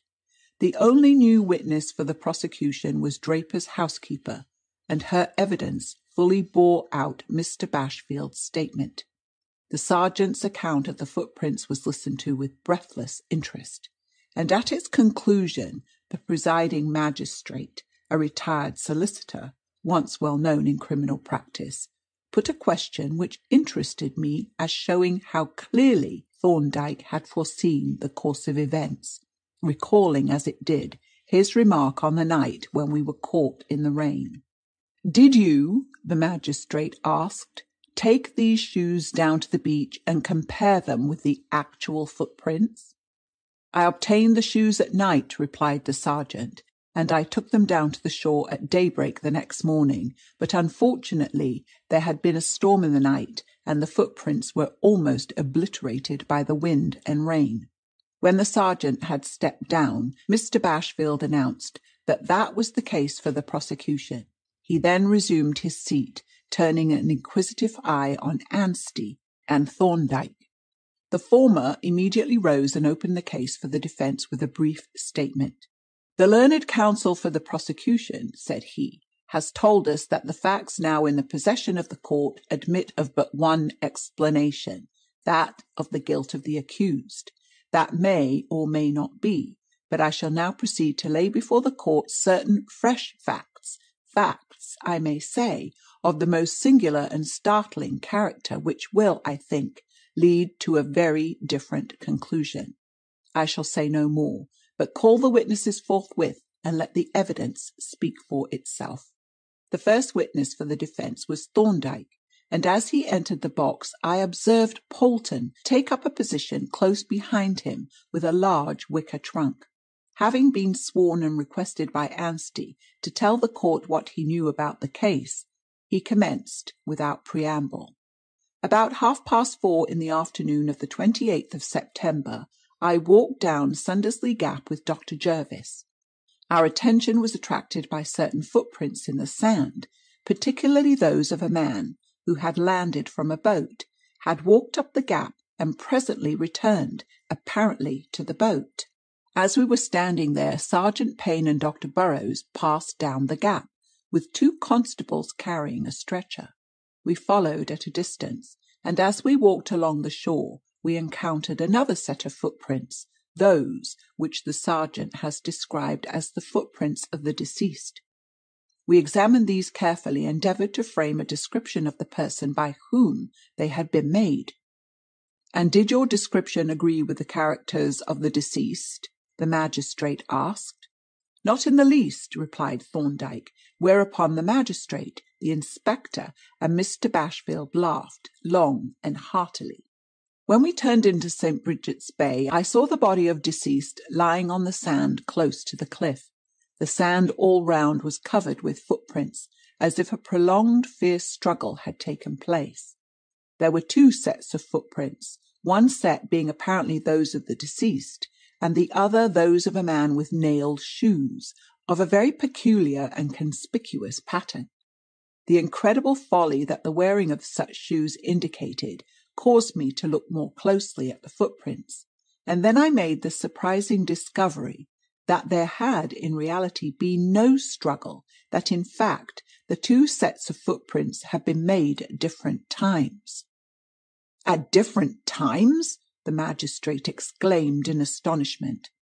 "Yes, the interval between them may have been one of hours or one only of seconds, but the undoubted fact is that the two sets of footprints were made not simultaneously, but in succession."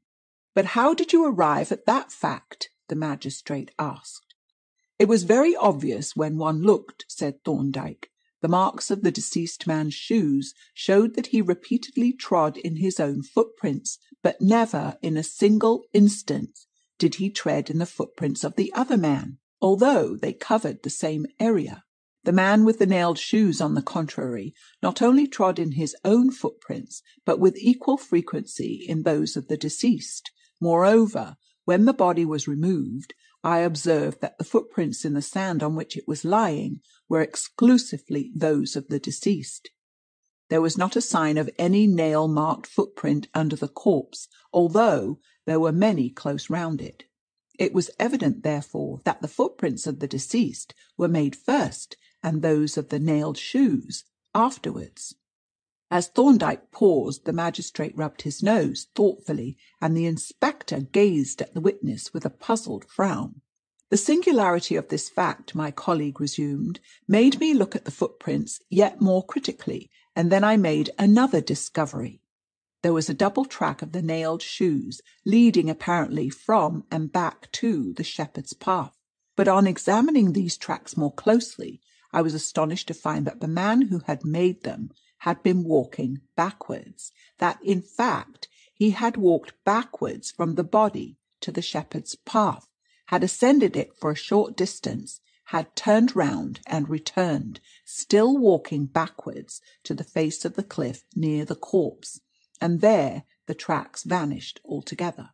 On the sand at this spot were some small inconspicuous marks, which might have been made by the end of a rope, and there were also a few small fragments which had fallen from the cliff above.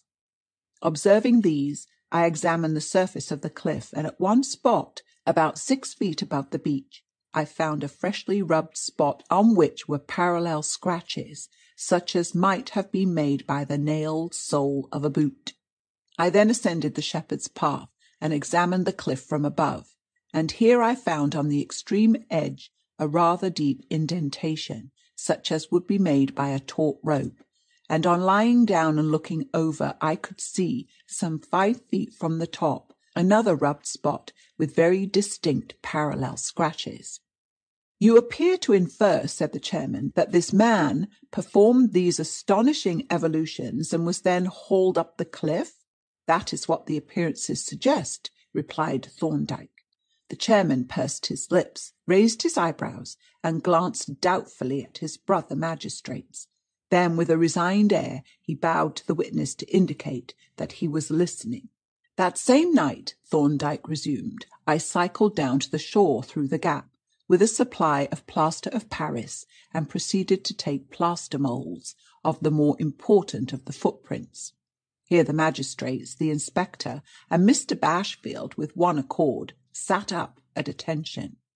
Sergeant Payne swore quite audibly, and I experienced a sudden illumination respecting a certain basin and kitchen spoon which had so puzzled me on the night of Thorndyke's arrival. As I thought that liquid plaster might confuse or even obliterate the prints in sand, I filled up the respective footprints with dry plaster, pressed it down lightly, and then cautiously poured water onto it. The moulds, which are excellent impressions, of course show the appearance of the boots which made the footprints, and from these moulds I have prepared casts which reproduce the footprints themselves. The first mould that I made was that of one of the tracks from the boat up to the gap, and of this I shall speak presently. I next made a mould of one of the footprints which have been described as those of the deceased. "Have been described!" exclaimed the chairman. The deceased was certainly there, and there were no other footprints, so if they were not his, he must have flown to where he was found. "I will call them the footprints of the deceased," replied Thorndyke imperturbably. "I took a mould of one of them, and with it, on the same mould, one of my own footprints. Here is the mould, and here is a cast from it." He turned and took them from the triumphant Polton, who had tenderly lifted them out of the trunk in readiness. On looking at the cast, it will be seen that the appearances are not such as would be expected. The deceased was 5 feet 9 inches high, but was very thin and light, weighing only 9 stone 6 pounds, as I ascertained by weighing the body, whereas I am 5 feet 11 and weigh nearly 13 stone. But yet the footprint of the deceased is nearly twice as deep as mine. That is to say, the lighter man had sunk into the sand nearly twice as deeply as the heavier man. The magistrates were now deeply attentive. They were no longer simply listening to the despised utterances of a mere scientific expert. The cast lay before them with the 2 footprints side by side. The evidence appealed to their own senses and was proportionately convincing. "This is very singular," said the chairman, "but perhaps you can explain the discrepancy." "I think I can," replied Thorndyke, "but I should prefer to place all the facts before you first." "Undoubtedly that would be better," the chairman agreed. "Pray, proceed." "There was another remarkable peculiarity about these footprints," Thorndyke continued, "and that was their distance apart, the length of the stride, in fact. I measured the steps carefully from heel to heel, and found them only 19.5 inches. But a man of Hearn's height would have an ordinary stride of about 36 inches, more if he was walking fast. Walking with a stride of 19.5 inches, he would look as if his legs were tied together. I next proceeded to the bay and took 2 moulds from the footprints of the man with the nailed shoes, a right and a left. Here is a cast from the mould, and it shows very clearly that the man was walking backwards. How does it show that? Asked the magistrate. There are several distinctive points. For instance, the absence of the usual kick-off at the toe, the slight drag behind the heel, showing the direction in which the foot was lifted, and the undisturbed impression of the sole. You have spoken of moulds and casts. What is the difference between them? A mould is a direct and therefore reversed impression.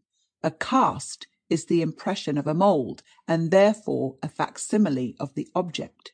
If I pour liquid plaster on a coin, when it sets I have a mould, a sunk impression of the coin. If I pour melted wax into the mould, I obtain a cast, a facsimile of the coin. A footprint is the mould of the foot. A mould of the footprint is a cast of the foot, and a cast from the mould reproduces the footprint. Thank you, said the magistrate. Then your moulds from these 2 footprints are really facsimiles of the murderer's shoes, and can be compared with these shoes which have been put into evidence. Yes, and when we compare them, they demonstrate a very important fact. What is that? It is that the prisoner's shoes were not the shoes that made those footprints. A buzz of astonishment ran through the court, but Thorndyke continued stolidly. The prisoner's shoes were not in my possession, so I went on to Barker's pond, on the clay margin of which I had seen footprints actually made by the prisoner. I took moulds of those footprints and compared them with these from the sand. There are several important differences which you will see if you compare them. To facilitate the comparison, I have made transparent photographs of both sets of moulds to the same scale. Now, if we put the photograph of the mould of the prisoner's right shoe over that of the murderer's right shoe, and hold the 2 superposed photographs up to the light, we cannot make the 2 pictures coincide. They are exactly of the same length, but the shoes are of different shape.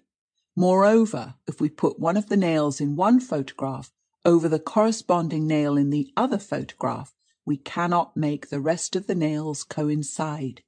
But the most conclusive fact of all, from which there is no possible escape, is that the number of nails in the 2 shoes is not the same. In the sole of the prisoner's right shoe there are 40 nails. In that of the murderer there are 41. The murderer has 1 nail too many. There was a deathly silence in the court as the magistrates and Mr. Bashfield pored over the moulds and the prisoner's shoes and examined the photographs against the light. Then the chairman asked, "Are these all the facts, or have you something more to tell us?" He was evidently anxious to get the key to this riddle. "There is more evidence, your worship," said Anstey. "The witness examined the body of deceased." Then turning to Thorndyke, he asked, "You were present at the post-mortem examination?" "I was." "Did you form any opinion as to the cause of death?" "Yes. I came to the conclusion that death was occasioned by an overdose of morphia." A universal gasp of amazement greeted this statement. Then the presiding magistrate protested breathlessly. "But there was a wound which we have been told was capable of causing instantaneous death. Was that not the case?" "There was undoubtedly such a wound," replied Thorndyke, "but when that wound was inflicted, the deceased had already been dead from a quarter to half an hour."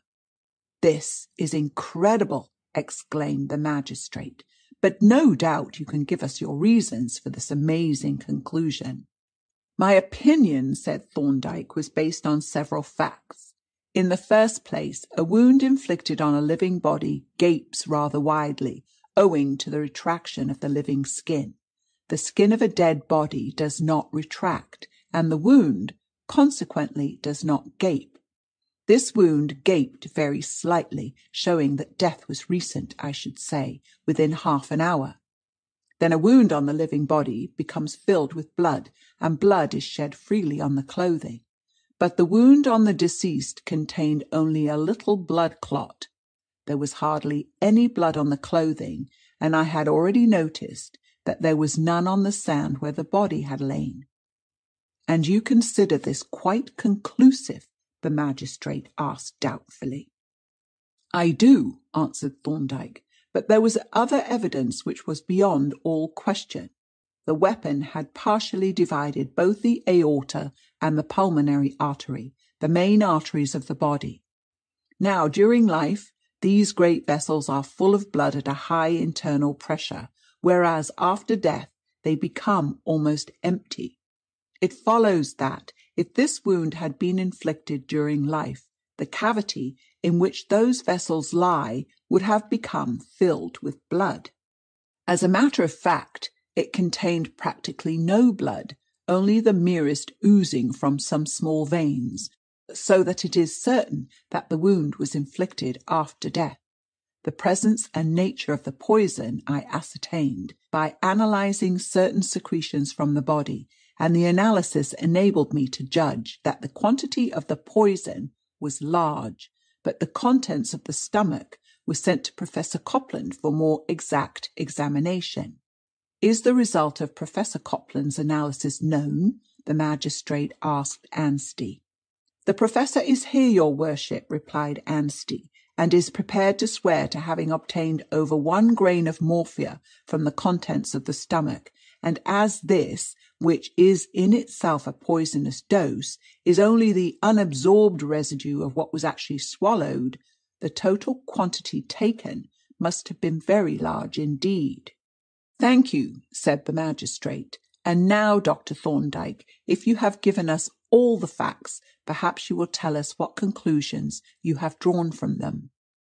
The facts which I have stated, said Thorndyke, appear to me to indicate the following sequence of events.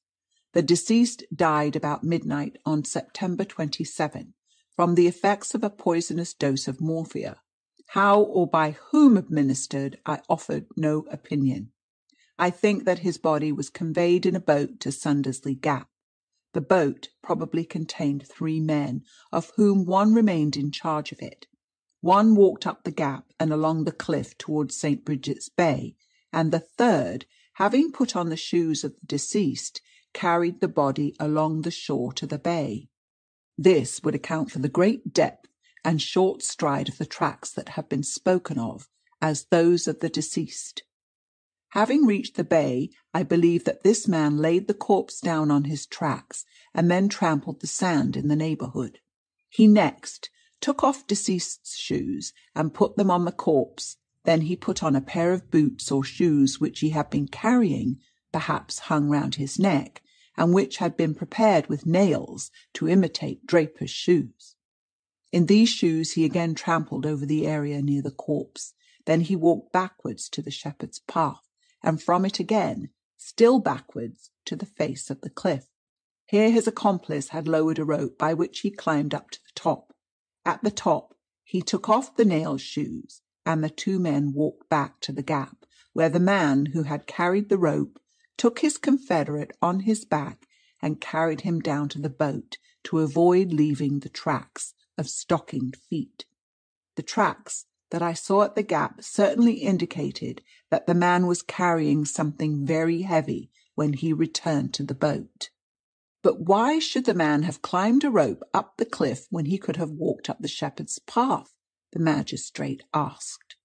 Because, replied Thorndyke, there would then have been a set of tracks leading out of the bay without a corresponding set leading into it, and this would have instantly suggested to a smart police officer, such as Sergeant Payne, a landing from a boat. Your explanation is highly ingenious, said the magistrate, and appears to cover all the very remarkable facts. Have you anything more to tell us? No, your worship, was the reply, excepting. Here he took from Polton the last pair of moles and passed them up to the magistrate. That you will probably find these moles of importance presently. As Thorndyke stepped from the box, for there was no cross-examination, the magistrate scrutinized the moulds with an air of perplexity, but they were too discreet to make any remark. When the evidence of Professor Copland, which showed that an unquestionably lethal dose of morphia must have been swallowed, had been taken, the clerk called out the, to me, unfamiliar name of Jacob Gummer. Thereupon an enormous pair of brown dreadnought trousers, from the upper end of which a smack boy's head and shoulders protruded, walked into the witness box. Jacob admitted at the outset that he was a smack master's apprentice, and that he had been hired out by his master to one Mr. Jezzard as a deckhand and cabin boy of the yacht Otter.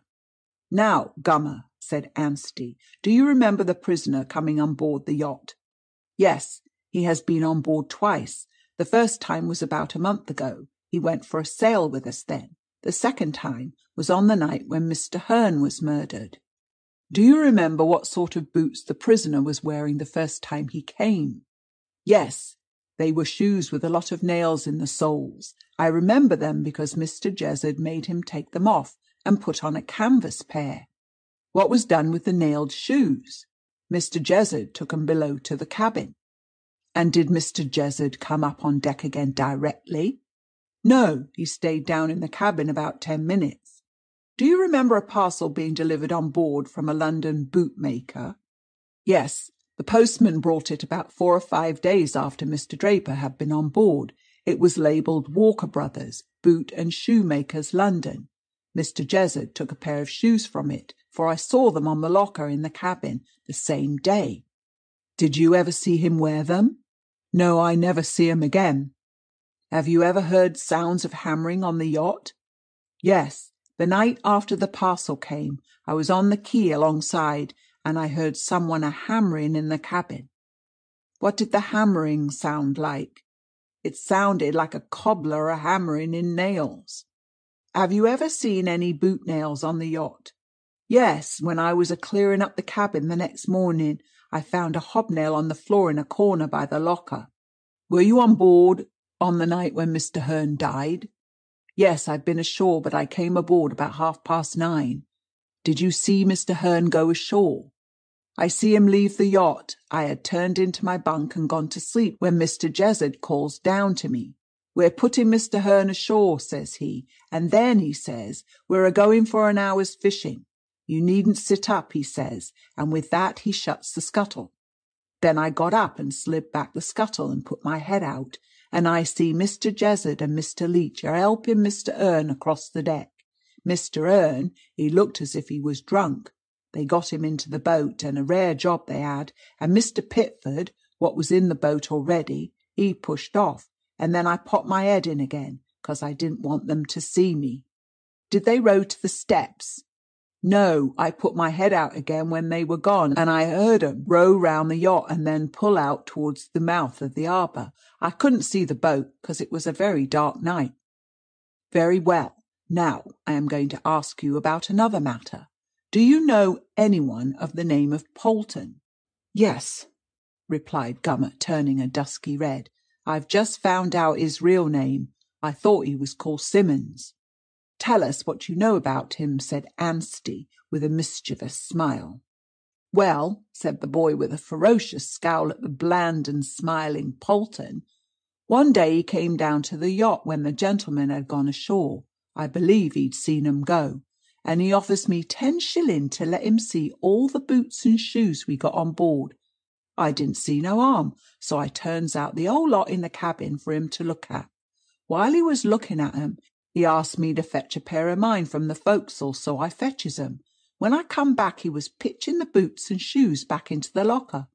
Then presently he nips off, and when he was gone I looked over the shoes, and then I found there was a pair missing.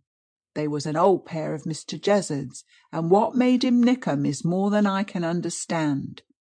"Would you know those shoes if you saw them?" "Yes, I should," replied the lad. "Are these the pair?" Anstey handed the boy a pair of dilapidated canvas shoes, which he seized eagerly. "Yeah, "These is the ones what he stole," he exclaimed.